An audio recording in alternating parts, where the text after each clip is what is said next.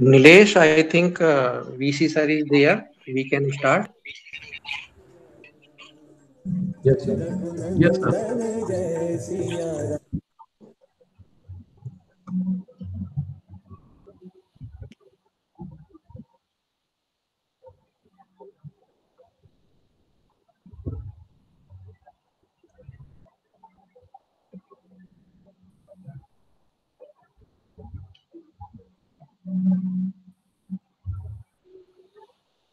So,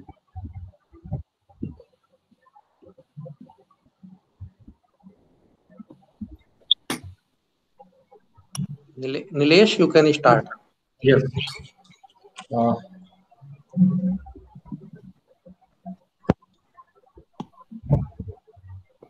Good afternoon.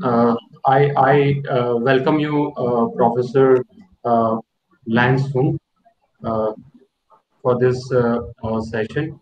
So we are JP University of Engineering and Technology. We are situated in Madhya Pradesh, state of Madhya Pradesh in India. We offer engineering courses like BTech, MTech, and PhD. Along with this, we also offer BSc and MSc programs. So along with me, faculty members have joined this live session, and students have also joined this session using live streaming. So we have, sir, with us our Honorable Vice Chancellor, Professor JSP Rai. So he will say a few words. Professor Lance, I'm really grateful that you have given some time and to address the faculty and the research scholars as well as some students of this university. It's really pleasure, and I expect that definitely the faculty and the students will be benefited from your huge experience in the field. The area, whatever you have selected, is recently everybody, because of this pandemic situation, we are really strive of. And it is expected that you will give certain ideas which will definitely help this university and its faculty. Thank you very much, sir. Thank you so much, Professor Rai.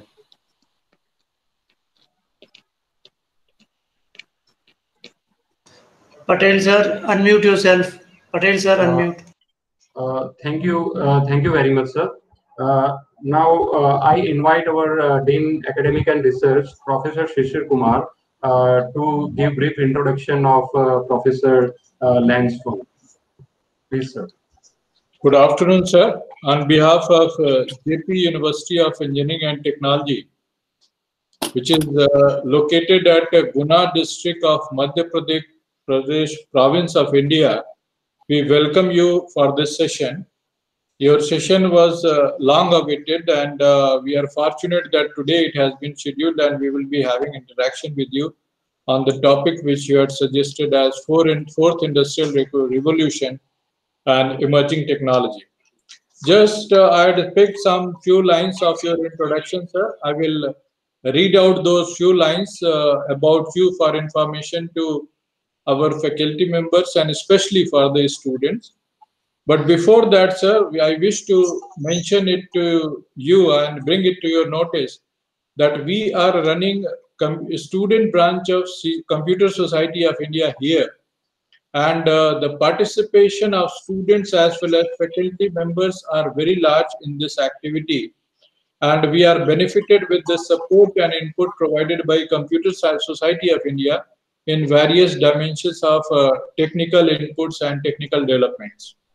We are very active in that domain and will be fortunate to have input of professor like you. For introduction of Professor Lance Fung, I just wish to mention that he is ME in System Test Technology from University of Wales. After that, he has completed PhD from University of Western Australia, and his area of PhD was application of artificial intelligence technique to electrical power system engineering. And this has been, he has worked for Singapore Polytechnic Institute. He has also worked for Curtin University of Technology, Murdoch, and he's working there from 2003. He has supervised more than 30 postgraduate and doctoral students and published more than 330 academic articles. Currently, he is very active in IEEE Technical Program Integrity Committee, and which is currently located at IEEE R10 section. The best part is that he is a nominated candidate for IEEE 21-22 Asia Pacific region director-elect, for which voting is under process. Sir, my best wishes to you for your successful venture with IEEE, and will pray and will support you that you should be successful in this dimension. That's all from my side, sir. I wish a very good interaction will take place today. Thanks a lot, sir. Thank you so much. Thank you very much, sir.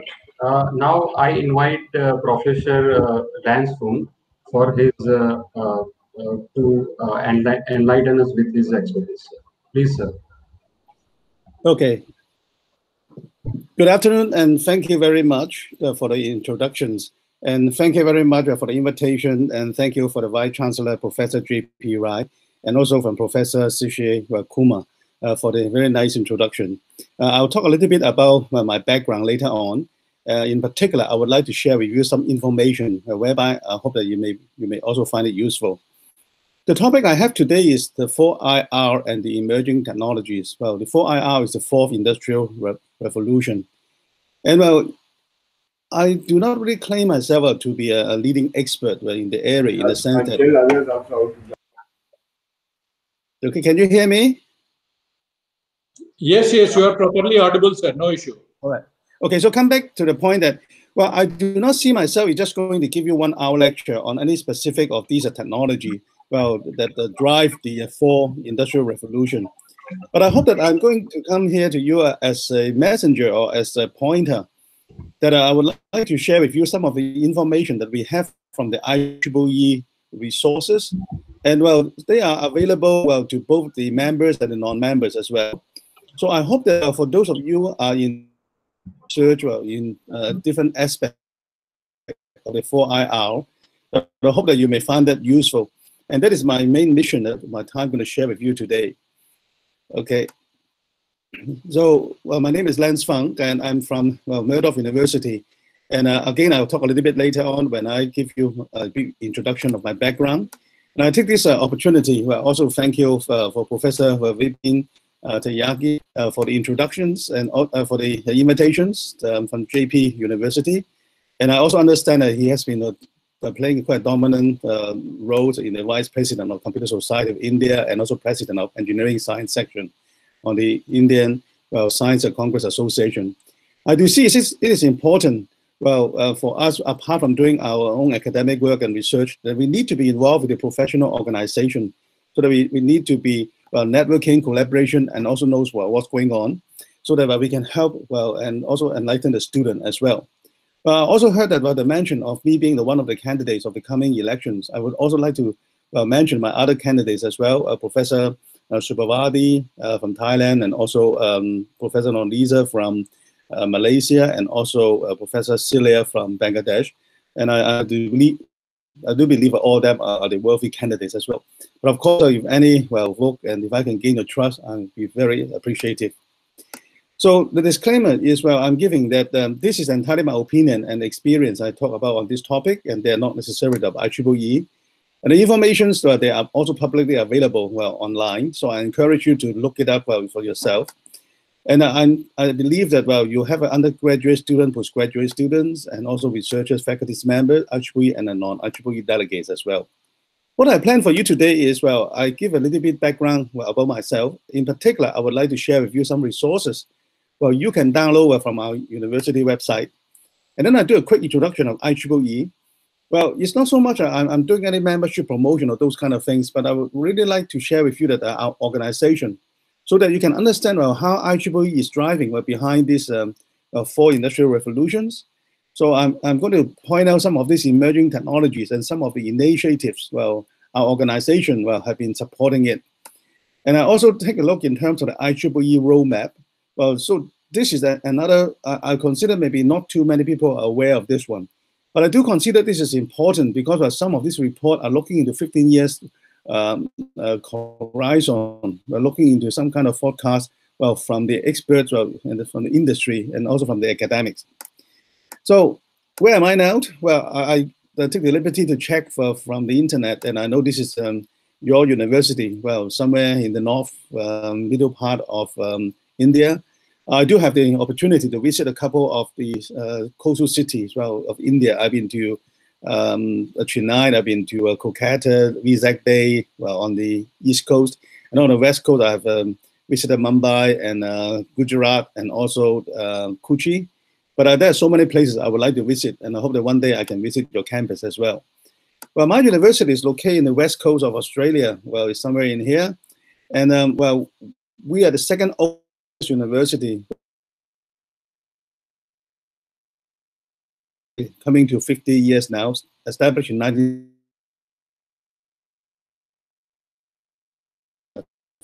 20 years history now. And the other 2 universities are Curtin University, where I worked 14 years before, and also E.D. Carver University. We have only one private university called the Notre Dame University, affiliated with Notre Dame in USA. So in order to get to know a little bit about myself, you can take a look at our university website. You just simply search Murdoch University profile, Fung, and you will come to this page.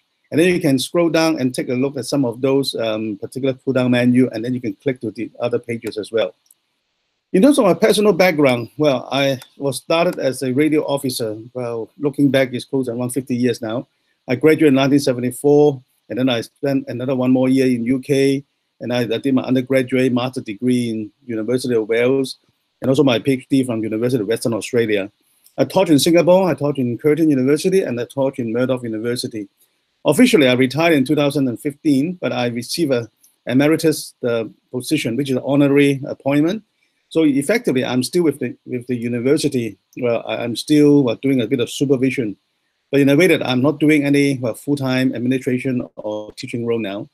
Well, in the past, I also held some of the position in the administration role, like the Associate Dean of Research, Research Directors, and also a Director for one of the research centers. Well, for the past few years, well, I spent most of my time, more or less, become like full-time now for IEEE.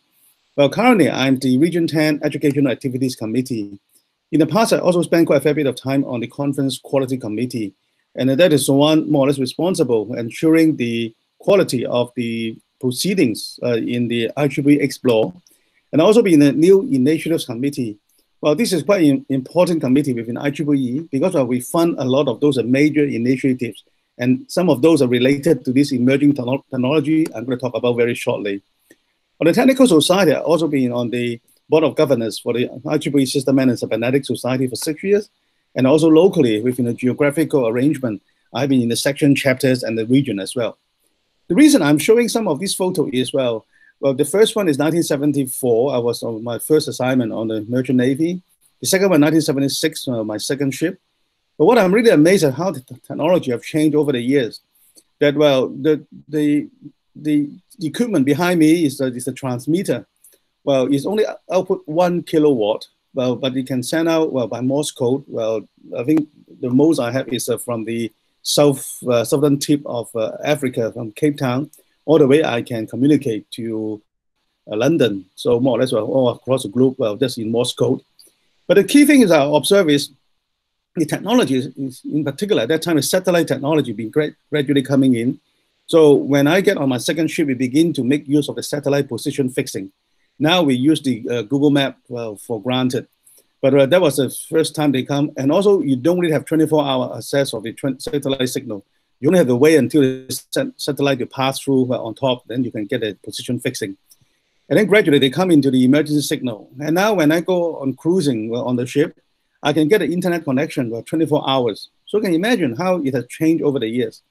The last photo is, well, when I did my master's degree, it was the first time I encountered microprocessor. It was a Motorola 8-bit 6800 CPU.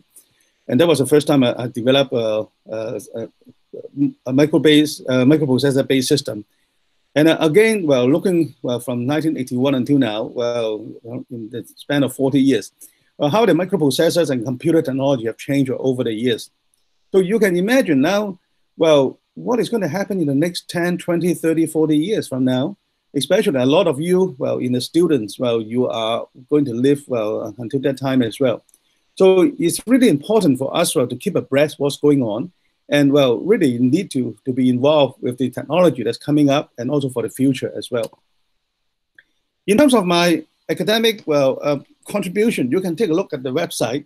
You can see something like the list of the publication. Well, in there they have collected 334 papers. Although some of the papers, well, they were not included because they were in the old, well, paper format, but they're not in the electronic format. But nevertheless, well, the key things I would like to share with you is you can download most of this information. Even if you cannot get the full paper, you can get the abstract. So by doing that, you can have a glimpse of what the work I've done before. And on top of that, well, my university also have the data and how this information have been used over the years. And you have, well, told me that, well, from the September 2009 until now, well, my papers have been downloaded over 62,000 times. Well, for these are 300-something papers. And some of the, well, highest one have been downloaded, well, over 5,000 times. So the first one was downloaded 5,206 times. And that particular paper, actually, it was published in 2006. Okay, it was a paper called Similarities and Difference Between the Learn Through Play and the Edutainment. And you can see some of these, this paper is still, well, downloaded even up to now. Well, you can see that up to over 20 times, well, in August of 2020. And then also in terms of the actual number of download, this is the highest one, over 5,000 times. And you can see over the years, it have been downloaded consistently.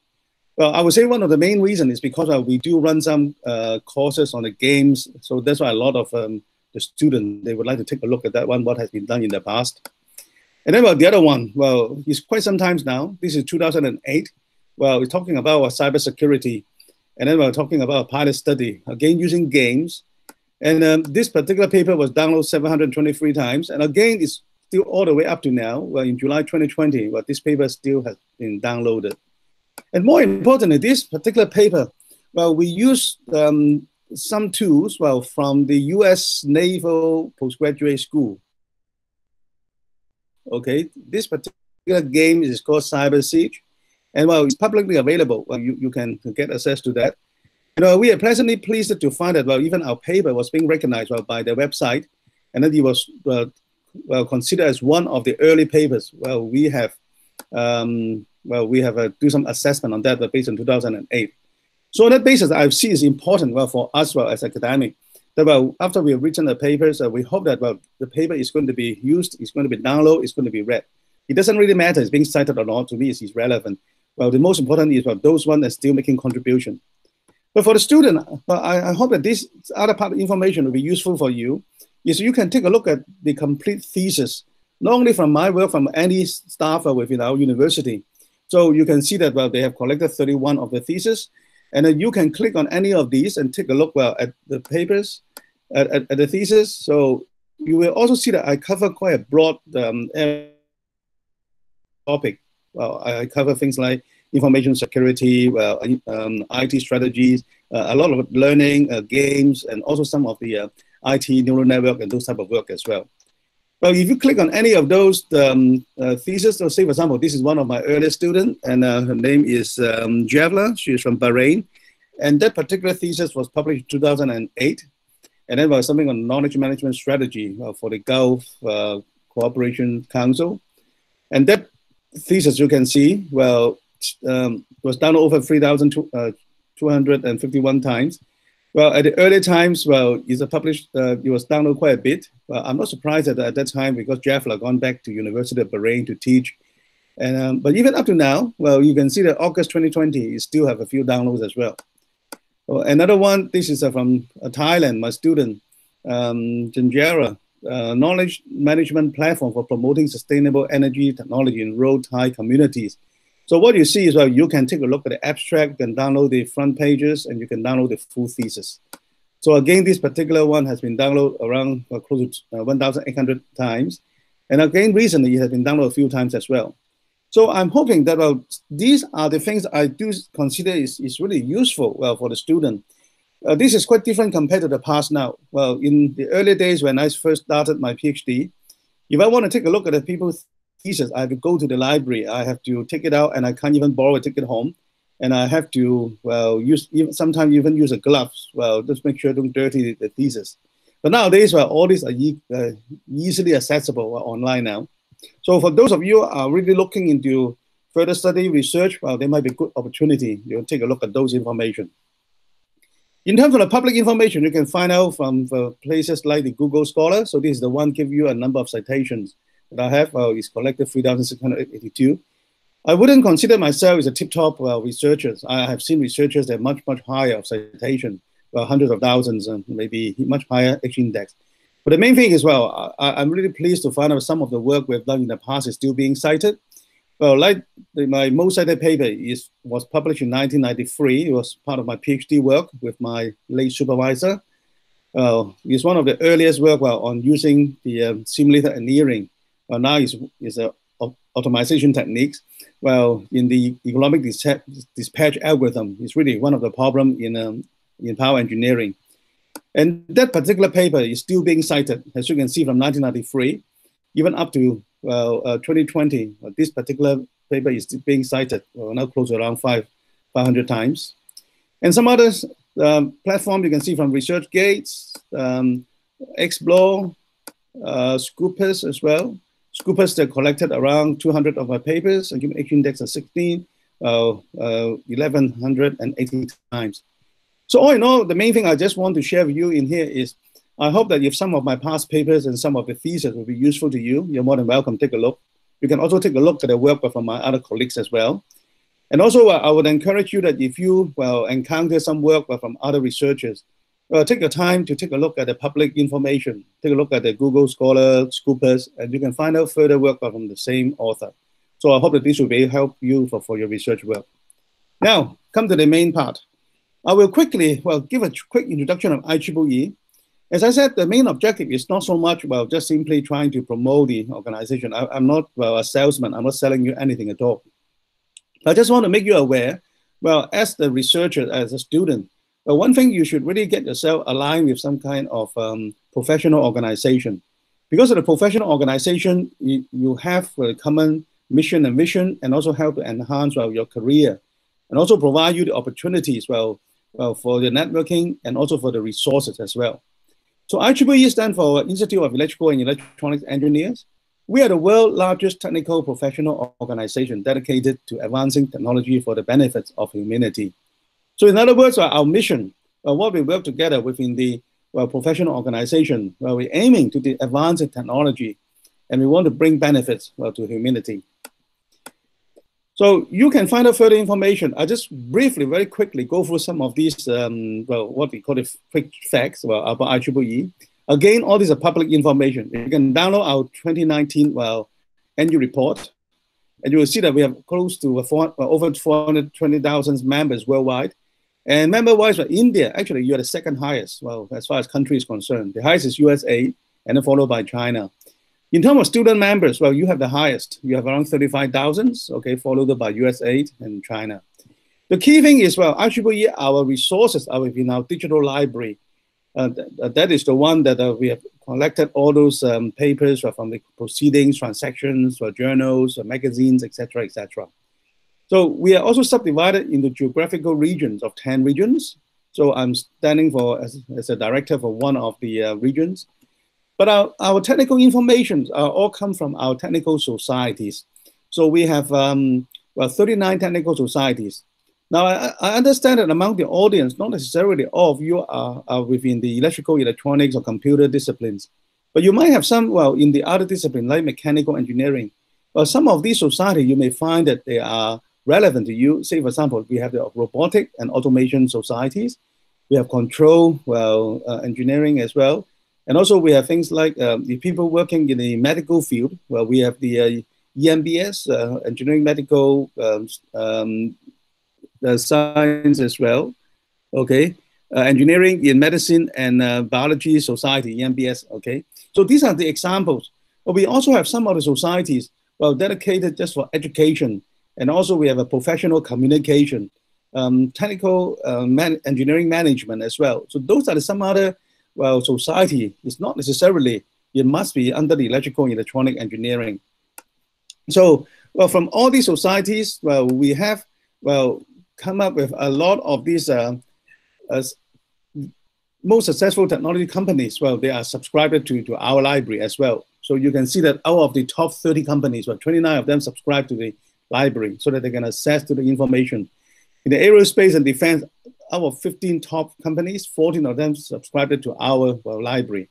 So you can see that IEEE, our main resources, our main source of asset actually is our knowledge, and our knowledge is stored in our library. But you will also hear that I'm talking about some other resources as well for the education and further education. Some of these you will see me talk about this very shortly. Our main thing in terms of the emerging technologies are being led by some of the committees like the Future Directions Committee. And a lot of these are being funded by the New Initiatives Committee, whereby I have the honor and pleasure being the chairperson last year, and I've been on the committee for 6 or 7 years. So we are supporting a lot of these emerging technologies. You can see that it's going to, you might heard some of the terminologies already. I'll come back to each one of these very shortly. And I'll show you where you can find the information and resources from all these initiatives. And then from here, you can see that, we also work with the future leaders as well. Part of the missions, strategic plan of IEEE is we also provide the career development as well. So through the young professionals, these are referred to those members. They've graduated, and then within 15 years, they're being classified as a young professionals. And then we also have places like the entrepreneurship, to help the people to start a business and start up and all those things. And also we have the learning resources through this ILN, the IEEE Learning Network. Well, again, you can see the list of the most popular, most interested, like AI, Internet of Things, IoT, Big Data, 5G, Smart Grid. All those, again, I will show you all these initiatives very shortly. And then we also have our Explore, you have already heard. We have over 5 million documents inside there. And also being added every year. So through these individual articles that they submitted through the conference journals, and each month around 20 or so, and through the journals, magazines, conferences, Well, the standard is quite important because they are linked with the industry, providing the guideline and then some agreement of what to work on. And also the learning resources, well, like the e-learning and also the e-book as well. E-book is particularly useful, in particular for those students. Well, a lot of them, they are also provided free of charge. Well, some of them, you might have to pay, but you also get some discount being a student. And then also in terms of the publication, as an academic, well, one of the important criteria is looking at some kind of citation. So that's why you heard me to show you some of my citation as well. So a lot of these, well, journals, they are being considered in terms of the ranking, is really how often they're being cited. So for those they're being most cited, well, top 20s, well, are the electrical, electronic engineering, top 4 are in the automation and controls, top 3 in the cybernetics, number 1 in the industrial engineering, etc., etc. So what you can see is, well, IEEE, well, I would proud to say that we are doing our part, and also it's being recognized, well, the information are useful by the researchers, well, in the disciplines. Well, for the student, we also have this particular competition. Well, if you are student members, well, if you have a team in a university, you're eligible to have the NU Extreme programming competitions. As you can see, well, this is the NU event. And well, last year, you have around over 4,000 teams from 800 universities. It's a 24 hours, well, competition of programming with some kind of set of real world programming programs. Okay, so the top prize was go to one Illinois, University of Illinois in USA. Okay, in terms of organizations, well, you have already heard that we have 10 regions. The 10 regions, well, we are in region 10, well, you are in India, I'm in Australia, so we are part of the Asia Pacific.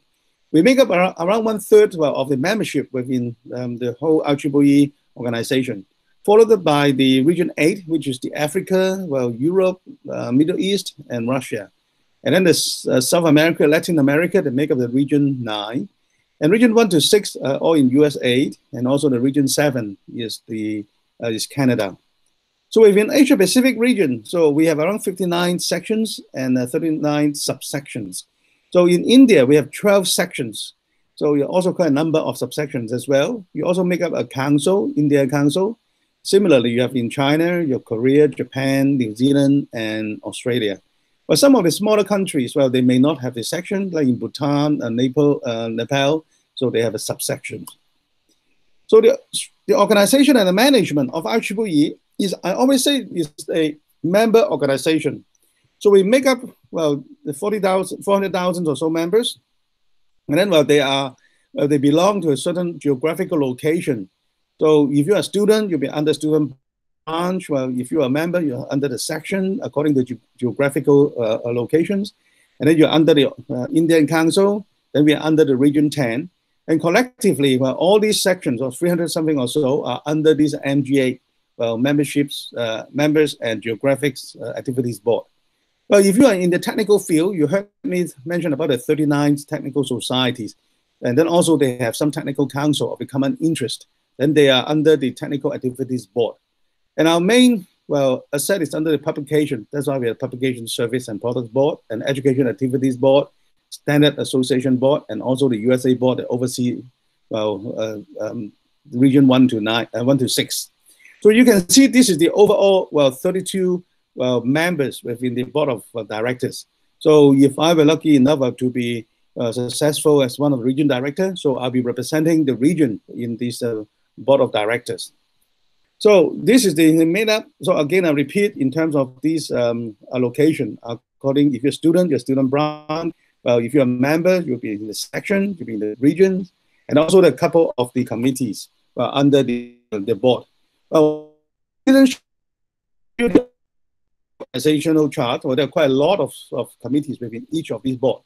So the key thing I would like to say is, well, being a member, you can also be a volunteer. You also have a lot of opportunities you can serve within the organization. So for the technical interest, then this is where you can find specific area. So if you talk about the emerging technologies, which I will cover very shortly, is talking about these different societies. I'm picking a few as an example. Well, obviously, well, the computer and IT, well, will be one of the key things in our 4th industrial revolution, because we are talking about cyber physical system. So I'm just picking some of these, which are having the major, driver behind this revolution. Well, I'm talking about the computational intelligence society. This is the one related to all this AI and on nature, inspired the type of algorithm. Computer society, again, is pretty obvious. Well, you heard me talk about how to observe the change of the computer technology in the past 40 years. Robotic and automation, again, I mentioned this already. Again, I take the assumption, some of you from the mechanical department, you might be interested in this. The system man and cybernetic, well, this is my home society. I've been with you for over 20, close to 30 years. So this is the one that looking into the system level, looking at the human-computer interface, and also looking at cybernetics. So each one of these, well, what you can do is, now you join IEEE as a member.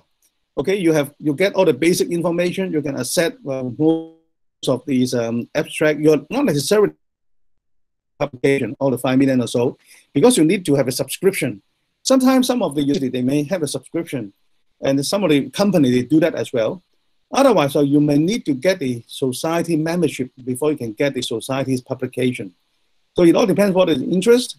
So say, for example, like the computation system. So you just simply search IEEE, Computational Intelligence for Society, and this is what you'll find out. So most of these websites are very similar. They tell you something about the background, or what do they publish, what are the events they have, or what are the conferences. But more importantly, if you are a get involved as well. You can get involved, you can follow the publication.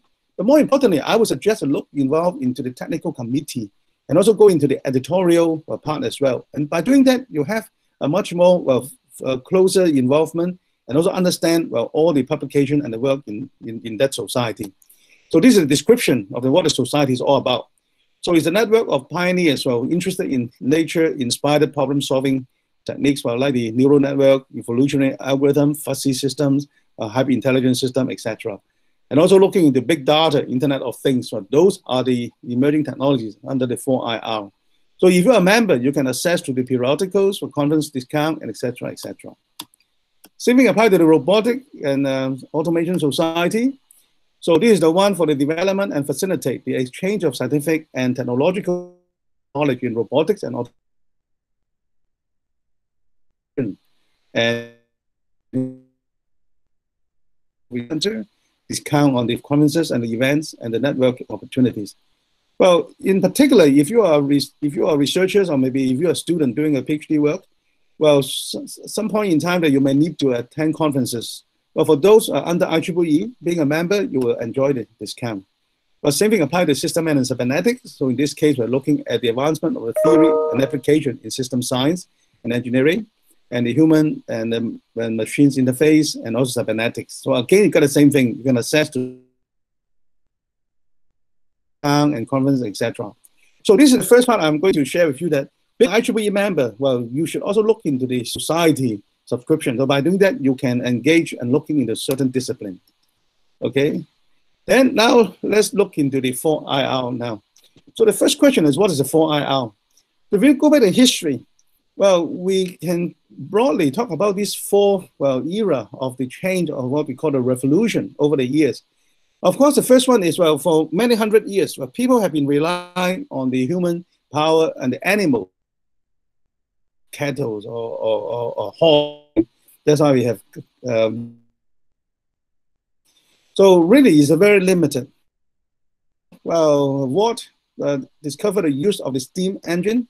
Then you see that, first of all, well, you have the steam machine that can have the power and the energy can be delivered. Well, of course, it can be in a factory situations. And also, well, you have the steam engine on the train, and maybe transport. So by doing that, it expands, the reach of the human. In the past, you have to rely on a horse-driven car or car.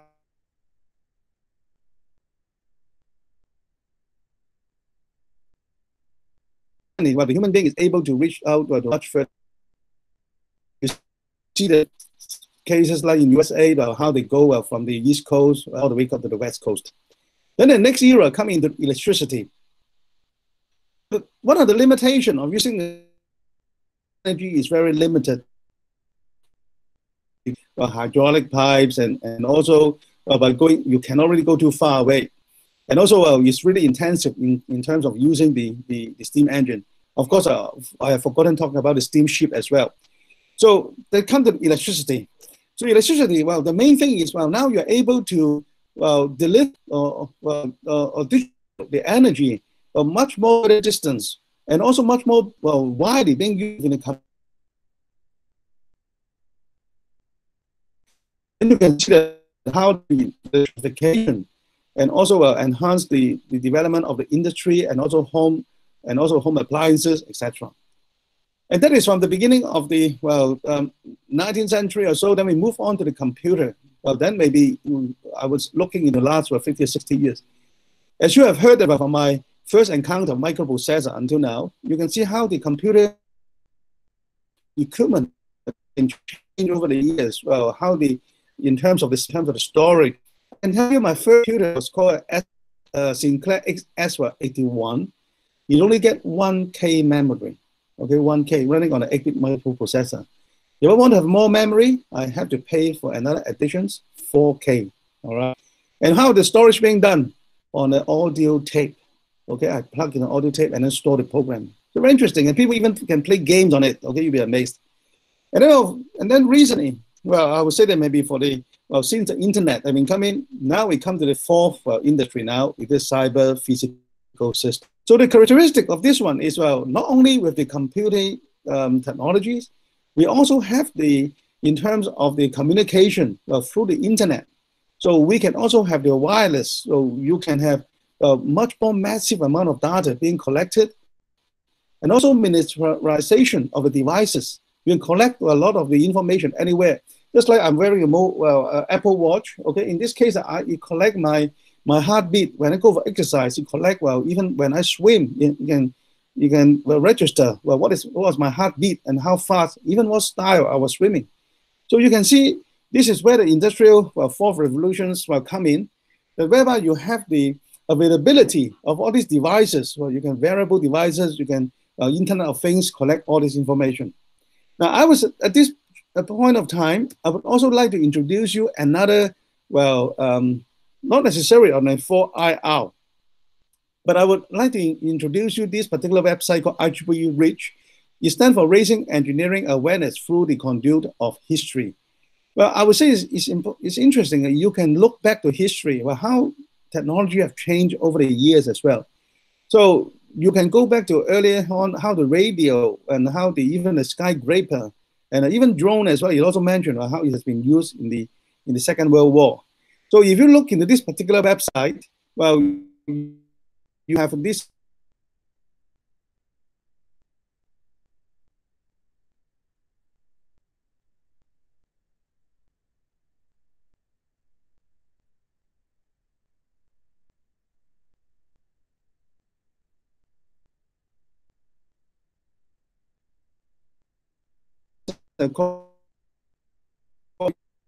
inquiry unit, also inquiry radio.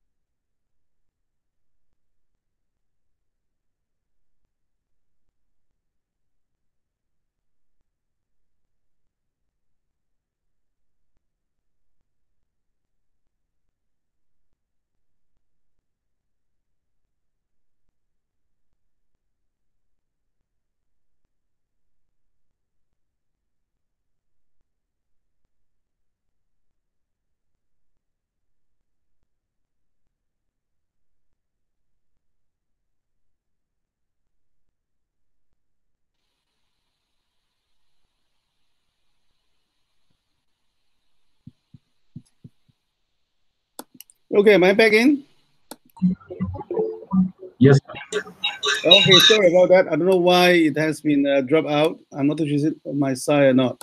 Okay, I'm coming back to this presentation now. I hope it's coming through.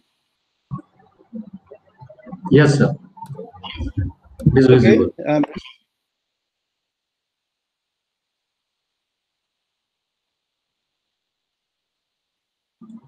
Okay, I'm back in. Okay. Yes, sir. All right. It is visible, please. All right. So now coming back to the resources, as you can see in here. Well, I mentioned about although it's not necessarily exactly the latest one, but as I said, well, it's really important for the student to know where do we come from. And then you have these multimedia sources. We're talking about how the history, Edison's, the elevators, well, the radio, and I would say it's really useful.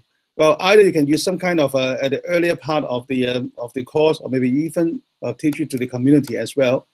And you also have some hand-on exercises as well, making a light bulb with batteries, while using a drone as well. Now, coming back to 4IR now, well, one of the statement was saying that during the 4IR, well, due to 4IR, 65% of the students starting primary school will eventually work in job that does not exist yet. This was from the World Economic Forum. So when you think about that, it's really quite a challenge for us, for being the researchers and also in the academic. So really, how are we going to prepare our students? Because bear in mind that, well, even I look at our undergraduate student, and well, when they come out in a couple of years' time, well, they really have to encounter, they learn a lot of things, well, from scratch as well. So even I look at myself, my career, even though I started off, well, as a radio officer, and then more or less, well, I trained for telecommunication, go into, well, the control, and then I taught, well, telecommunication, electronics, instrumentations, and then when I come to Curtin, I taught computer engineering, and then, well, when I come to Murdoch, I taught IT, and then I do research work. Well, although mainly a lot of those are in AI, but I also do a lot of other education, etc. So one really need to prepare, well, in terms of all the changes. So what are the technology we're talking about? So from the IEEE point of view, our Explore has a major part to play, well, with all this 4IR technology. As you can see in here, you talk about autonomous vehicles, talk about Internet of Things. So a number of papers are related to, in particular, a lot of they used it in the patents as well. So you talk about 3D printing, autonomous robots, big data, augmented reality, cybersecurity, Internet of Things, cloud, system integration, autonomous vehicles. So all these, well, each one of them can stand alone. Well, is have a major part to play in the fourth industrial revolution. So some of these, well, figures you can see from here. They say the top 30 patenting organizations cited IEEE over 3 times more than the others publisher. So these are the, well, just simply a summary. Okay, from IEEE point of view, well, for the past 20 years of the patent, 51 of those percent of those patents have reference to some documentation from IEEE. I'll talk about IoTs, Internet of Things. Well, you can see Internet of Things is expected to grow, well, between 2015 to 2025, it's going to be 15 trillions, okay? So you can see some of the reports on some of the work in IEEE. Robotics, obviously, is another area. So again, you can see quite a high number of the references, well, for the patents are being referred to IEEE Explore, 43% of those. So with the 4IR, the prevalence of the robotic society will be one of the most notable changes. Robots are already utilized in manufacturing facilities around the world, but the field of robotics is not limited to manufacturing. The autonomous robot, we have a robot that can be existing like humanoid. We can even keep people company. But my daughter, well, she was her undergraduate is in health science. Well, her master degree is therapist. After she worked for a few years as an occupational therapist, and now she ended up have a job with this company called Stryker. And the specialization is the equipment while doing hip and knee replacement, those kind of work in a hospital. And she is now being trained as a robotic operator, well, helping out the surgeons well within the operating theater. So you can see, well, how I can see her job career change. well, it looks like that her health science in the first year undergraduate degree is only providing her the fundamental training, understanding the human anatomy, those kind of things. Occupational therapy, she did some work while doing some rehab work in the hospital. But really, well, she enjoyed now very much as well. But she has gone through very tough training, well, on how to robot. So you can see that years. So in here, over 3 million industrial robots will be in operation, well, globally by application. Autonomous vehicle, again, is expected another major area is going to change. We have already seen the driverless car is already, well, coming onto the road.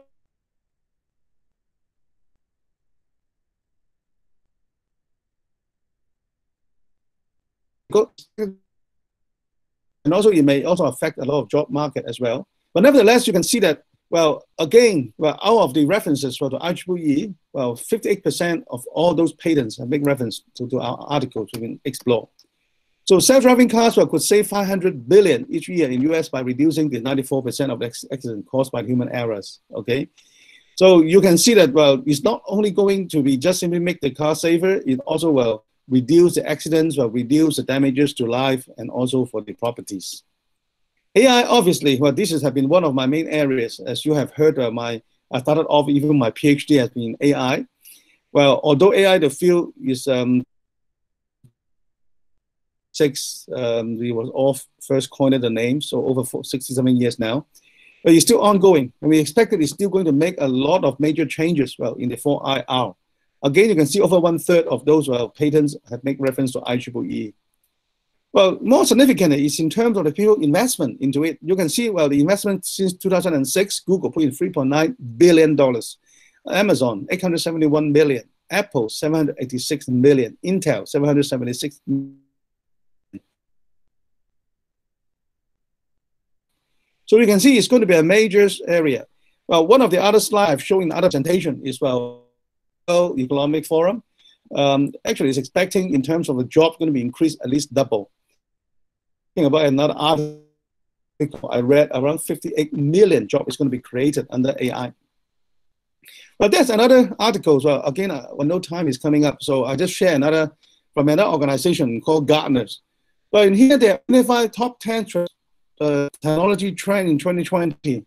Now, Gartner is not an academic research organization, not a government organization. It's a private commercial.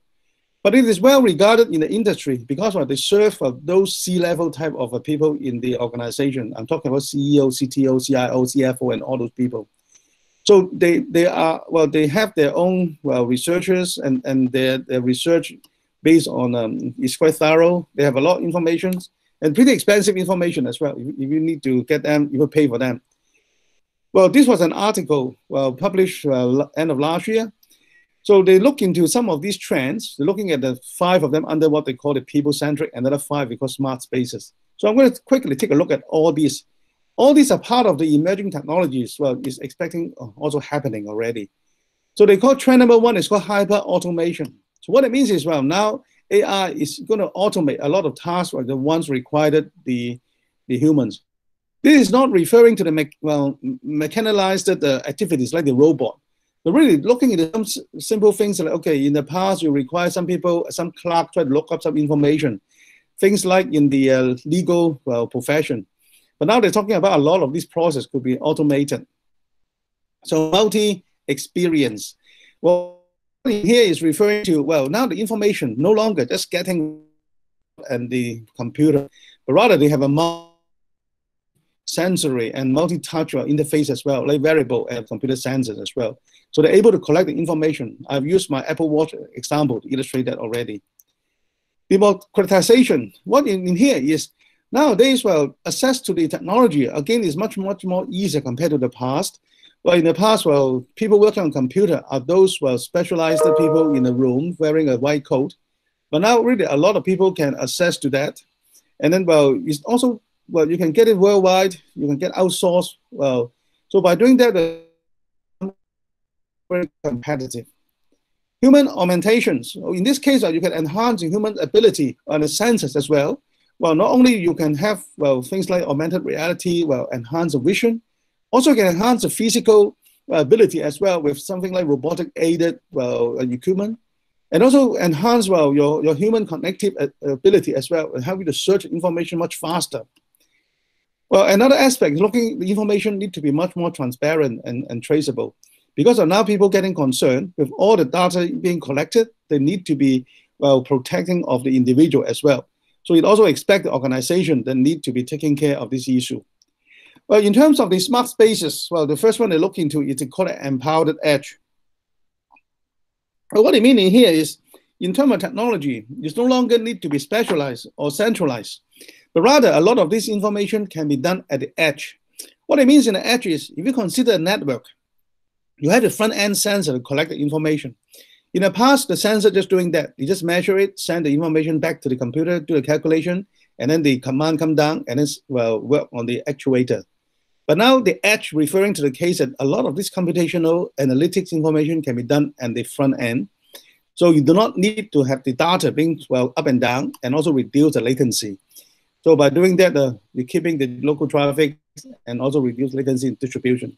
So it makes a lot of difference in terms of control. Because if you talk about control, the latency normally is the delay is one of the issues we have to face. The distributed cloud is another one. So no longer you're required to put all the information but within your own devices or computer, but rather we're looking at what we call the cloud.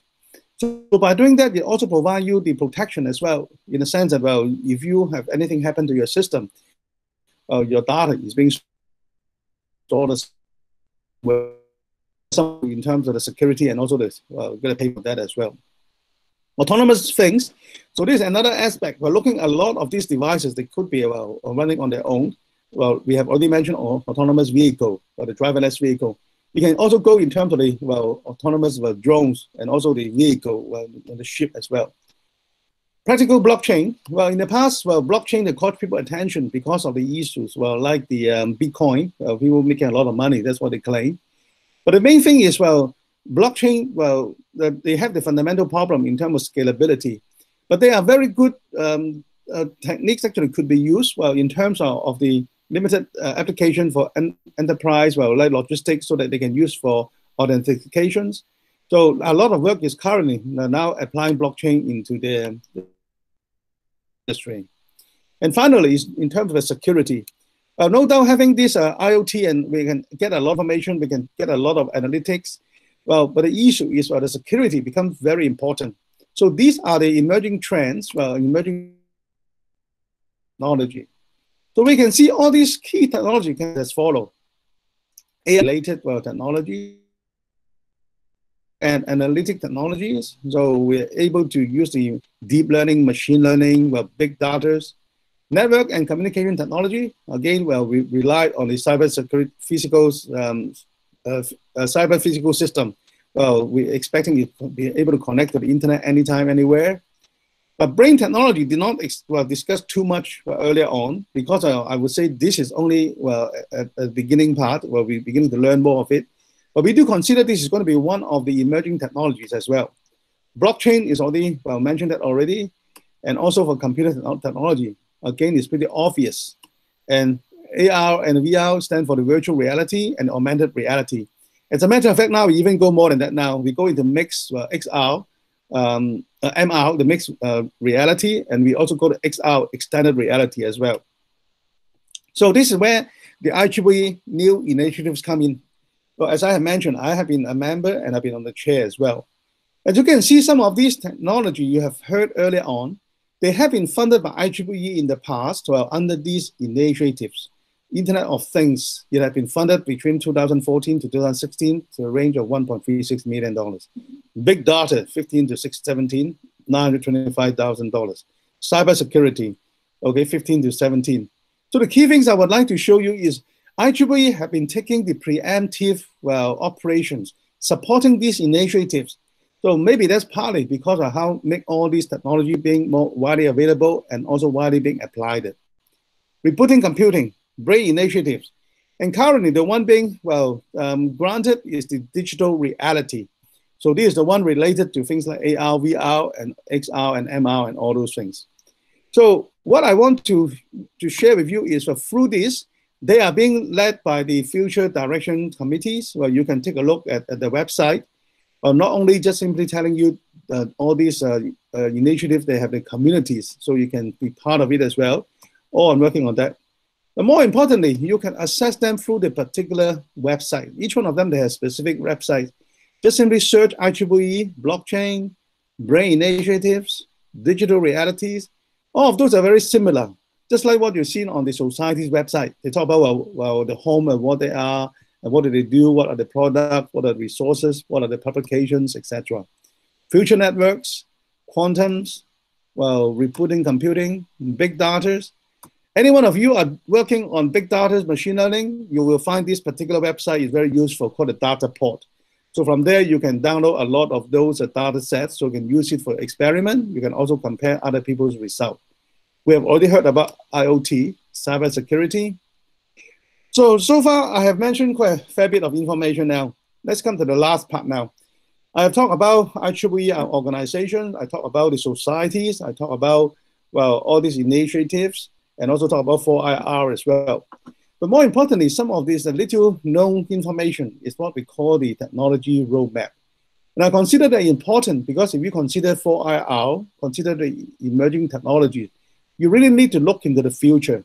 And this is where this roadmap is all about. Now, these roadmaps are these specific communities whereby people are interested and also specialize in this area. They try to look into the further, more on a strategic plan.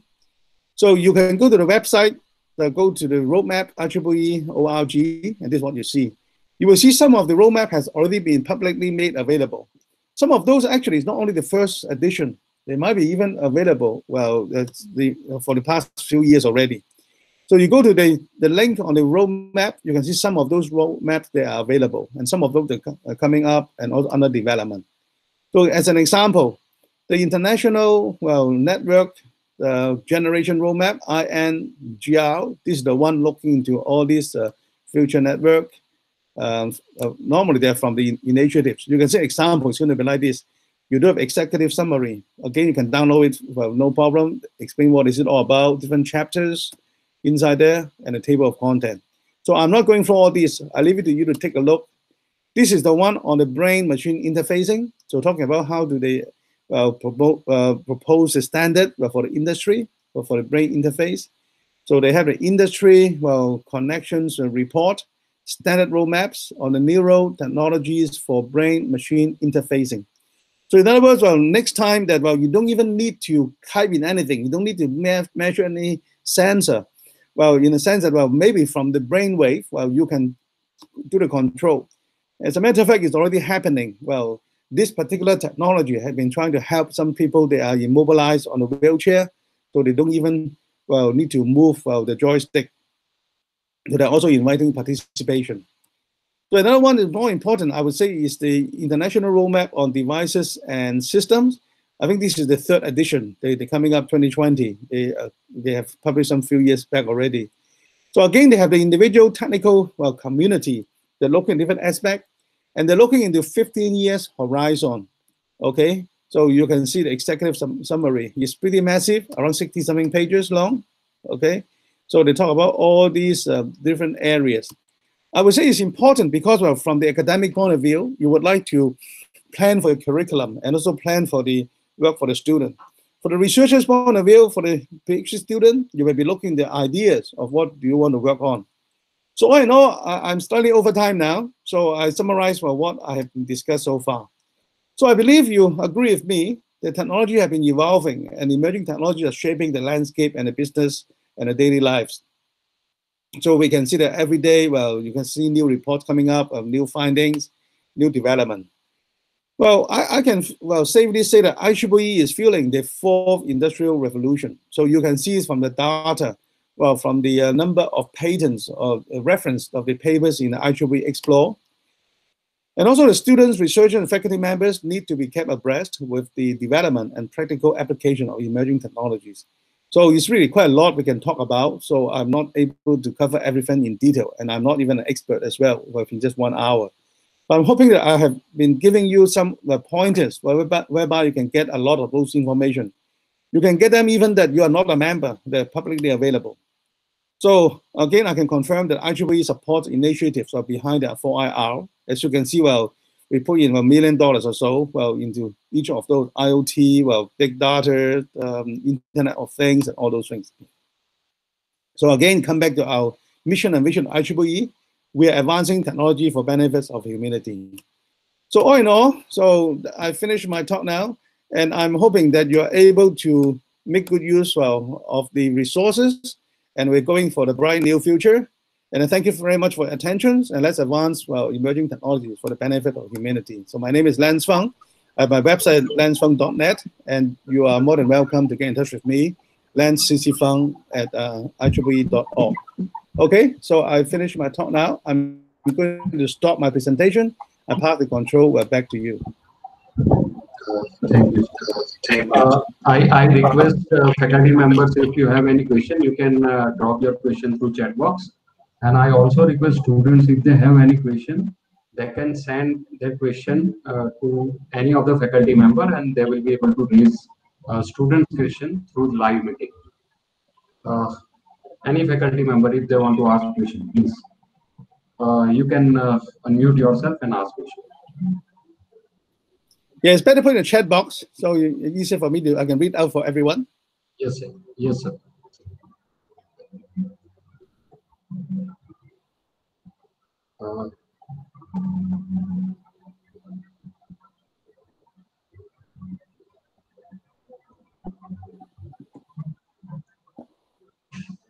Ravi, sir, are you there, sir?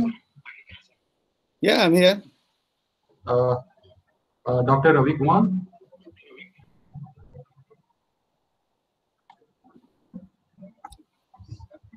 What will be the impact on 4th IR on education? Okay, very good question. So obviously, from education point of view, well, you have to answer yourself, what is the purpose of education? Okay, so I would see that just like in any revolution, any changes, so from education point of view, you need to be, well, responsive, well, to the changes. I know that in India, you just recently have a release on the NER, the new education policy. So I can see that they're providing you more flexibility. So it all depends on what is the role that you are in education. From student point of view, then obviously, well, you need to keep yourself abreast. I would say that gone are the day you just rely on the 4 years, 3 year, 4 years education. But really, you need to keep your interest, well, much more broadly. You also need to take a look at what's going on. From the educator's point of view, then obviously, well, for the curriculum development, that you really have to look into what is specialization and how you see. Well, I would encourage that you really need to talk to the industry, okay, so that you can understand. But I would say the much more important areas is really the fundamental structure of education could be changing as well. I personally do not, if you ask me, I do not really believe that our current system of one certificate and one curriculum, well, for all, well, is really suitable in the sense that students are individuals, and then also some of them, well, they might be faster, some are slower. Then I personally see that under the 4IR can be adoption of these blockchain techniques. Well, I would say that you could be even go into customization of the curriculum for each individual student. So when they go for look for job, well, they really have this specific profile behind them so you can match to the job. Well, I myself sometimes I pity the company. If you imagine a company have to go through hundreds of applications, all having the same qualification, same certificate, same transcript. What is the transcript included? I just did 1 year, okay, 2nd year, computer technology. I got a 99%. What does it mean? What does it mean relating to the job itself? So I do see that if you ask me, well, given a choice, I would even look into some kind of micro-credential for each individual course they've gone through. So there's a lot of possibility. Okay, how to start research in the areas of self-driving car? Then, of course, the first thing is you must read a lot, okay? You must read. There's so many things you can work on. So again, I do not know what is your area of interest. So a lot of autonomous vehicles, well, they're looking into maybe on the hardware aspect. Well, I know that people looking at, well, in UWA, well, I know there's a professor working on the mechanic. They even build a car themselves, all right? So there's some people looking, a lot of them just simply on the brains. But I would say one of the very interesting problem, well, in autonomous vehicle is on the ethics. What I'm trying to say is, okay, On the principle side, you may look at it, it's very simple. Okay, we have some kind of sensor, we have some kind of detecting the car in front of stop. But I would say a much more interesting part is, well, how are you going to prevent the car injure other people? Now, it's not only just saying you stop is sufficient. Because say, for example, if I give one scenario, well, what we call a trolley problem. If you have a passenger on your car, and then, well, it's supposed to be autonomous. Now you come to the red light, you stop. Then you just realize there's a car behind you. It's coming at you at 100 miles per hour. Are you going to stop, waiting for it to ram into you? Or are you going to straight away, well, if I see some car behind me, if I react fast enough, straight away I'm going to drive through it. I'm not care it's going to be a red light or not, isn't it? So is the autonomous car able to know this? What is the ethical decision you have to make? I can make the problem even a little bit more trickier. Now, if I'm going to drive through the red light, somebody is passing, well, going through the road. If I'm going to drive through the red light, well, on one hand, I violate the traffic rule, but I'm going to run into that person. Okay, I have another dilemma. If I stop, the car behind me is going to ram into it. Well, I'm going to kill the passenger on my car. If I'm going to say, oh, I can turn to the side of the road, then I can avoid the guy in front of me. I can avoid the car behind me. What happened on the side of the road? You have a bunch of school kids. So if I'm going to turn to the side of the road, so how are you going to make your autonomous vehicle intelligent enough to make such ethical problem? That has been one of the main problems we are facing. Again, IEEE, we have this new initiative called Global Ethics on Autonomous and Intelligent System. Take a look at that. So that will be dealing with a lot of ethical problem now. I would say this is the next area of AI is a challenging problem. One student asking about future of self-driving car. I think I've answered that part already. So what is the future? Now, autonomous vehicle, there are different levels. I think all the way go up to level 5. Some of the earliest level, we have already got it already. You're talking about, well, even cruise control, to a certain extent, is a little bit of a self-driving. You don't need to, when you're driving, you don't need to, you take it for granted. Well, and then you also have things like even self-parking. Okay, you can have a car. Well, you do not even need to park it. You can use a mobile phone. It can come out by its own.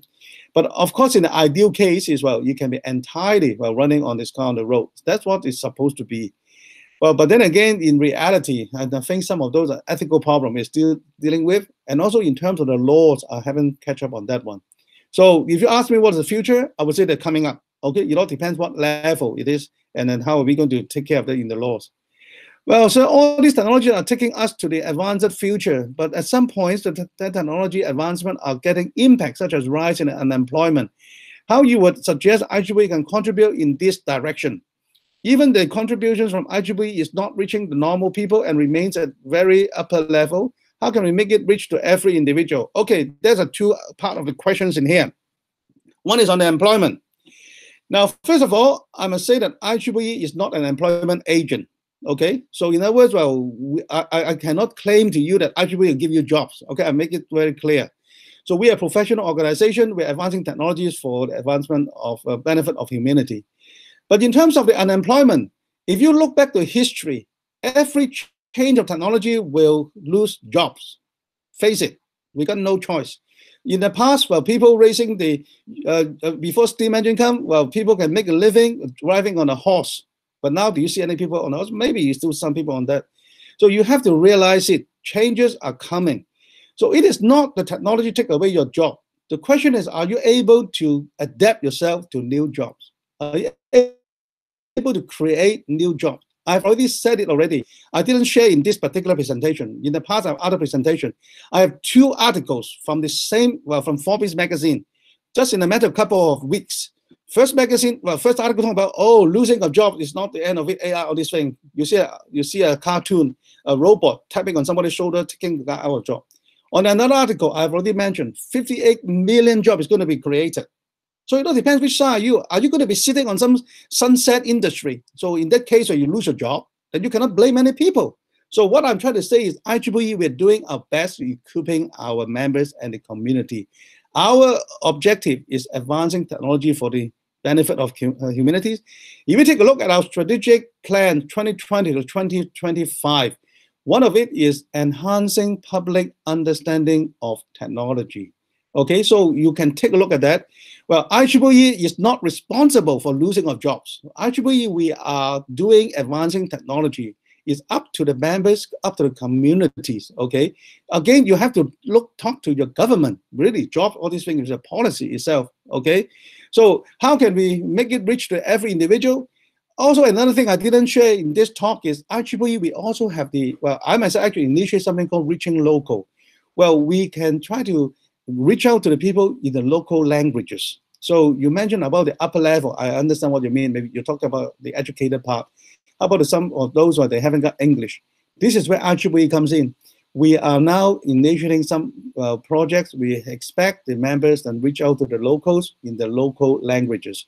So we have this website called Try Engineering. If you take a look at it, select the language, well, you can select language like Hindi, like Tamil, like Gujarati. Some of those different languages are available. Okay, so if you are members, you do your part. Okay, I always say that, well, don't ask what IEEE can do for you. Ask you what you can do for IEEE, and also what you can do for the community. Okay, how are 4IR impact of teaching methodology? I've already mentioned it briefly already. So I can see that you could have a more personalized teaching, more personalized curriculum. And also a lot of these AI technique and also begin gradually going into this learning analytic. Well, if you take a look at some of my students' thesis, one of the earlier one, I think the name is Kendall Kwan. What we have done is we have done research work. I think based on 24,000 record. Well, her thesis is about this. When you have a student coming into the university, he or she doesn't know what course they should take. A lot of time they might rely on information from the parents, from the peer, but sometimes they rely information from the counselor, the university counselor. Then how does the university counselor give the advice? A lot of time maybe some personal opinion, or maybe see whichever courses will need some more students. But what our work has done is we try to match the record of the 24,000 students from their past undergrad, the school levels, and also some interest, and also the final results. Because from an education point of view, we do not want to see student fails. Maybe student they don't believe it. Actually, we never want student fail, because when student fail, we lose all the investment into the student. So we try to match the student past record background to the success. So we are not saying that, if you match this model, then definitely you success. We're not saying that. A lot of factors can lead to somebody's success. But we're saying that we can only advise to the student, from the past record, these people with this background, these are the courses may be recommended because they have the higher chances of success. That's all we can say, okay? So these are one examples. All right, and then also you can see a lot of my other work is on the games and how to have different areas of education. Strong AI, high versus reality. Well, take a look in terms of the Gartners. There's something, they have this high cycle. It all depends how you define strong AI. I know that, there are people getting worried about general AI and all those things. It all depends, how we able to confine and restrain them. It could be a reality because we do not know. But again, people have to keep tab on it, okay? But I look at the ethical, design is one of the main areas we can work on. So again, it's up to you. If you are the researchers, you can make some decision. You can see that, is it going to be reality or hype? So though there are various advantages of 4IR, still it got many negative impacts, such as the climate change, massive industrialization, increased urbanization, excess deforestation, limited resource depletion. You give me an answer. I never say 4IR is the medicine for all, okay? Well, if you take a look in terms of all these things, I agree with you about climate change. But again, you take a look at 4IR, it's only, the technology behind it, you can apply into it. How are you going to address the issue? Mass industrialization, actually, I think that it's not going to be happen that much now. Actually, now they're pulling out a lot of those from China. And increased urbanization. Increased urbanization is not dealing with the industry, it's dealing with the population, okay? Excessive deforestation. Again, it's not the technology, it's the policy, it's the business, it's the government. Are they able to control it? Okay, so I'm not too sure what is your point of driving at. You could be taking a very negative view of 4IR. You can sit back, okay? Then you can complain about losing all this job. But nevertheless, it's up to you to decide. Well, always two sides of a coin, positive and negative. Well, you can always look at negative, don't do anything. But on the other hand, you can also be making a positive impact, and I rely on you, okay? What will happen if the learning rate is too slow or too fast while learning a model? And actually, this is one of the main problems with dealing with the learning. I'm assuming you're talking about machine learning, all those things. Nowadays, well, they rely a lot of those, well, if it is too slow, well, you put on a much more faster machine up to the cloud. That's what's happening now. Well, too high, well, it doesn't really matter. Play around with it. Okay, learning rate, no single answer of that one. A question from a student: which is the most complex field of work in the 4IR? I do not. My question come back to you as a give me complex. Okay, how to define complex? Okay, so I'll give you all kind of things. I would say that for any work, research work you're looking into, look deep into it. They are complex enough. If you're able to solve a problem, there's no end any problem at all. We only work on a limited time that we have. Student from second year, student asking most complex fields in 4IR, same thing, same answers. It all depends on how you define complex. Okay, so you define complex first, then I can tell you, you can compare with it. All right? Okay, I think I answered all the questions now. Yes, sir. Yes, sir. Now, thank you. Yes, sir. I would like to invite Dean Academic and Research, Professor Shishir Kumar, for vote of thanks. So, on behalf of Computer Society of India chapter located at this university, along with JP University of Engineering and Technology, I wish to mention our gratitude for your good deliberation. You have provided good insight of fourth industrial revolution and how it can be utilized in different technological domains, especially related to electrical and electronics and similar other domains of IT and mechanical and other industries also. Your inputs are definitely, I'm very sure, sir, it will be helpful for our faculty members as well as students to grow in their area of specialization and fields wherever they are working. Further, sir, we'll wish to collaborate with you in future activities also, and at the same time, we assure you that our support will also be there for your coming election, for which voting is on for IEEE portfolio.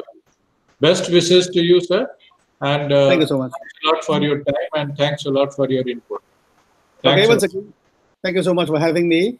Okay, I hope I answered as much of the question as I could. Honestly, well, I don't have all the answers. Okay, I agree that there are some other questions are coming from students. I will send you, sir, on mail.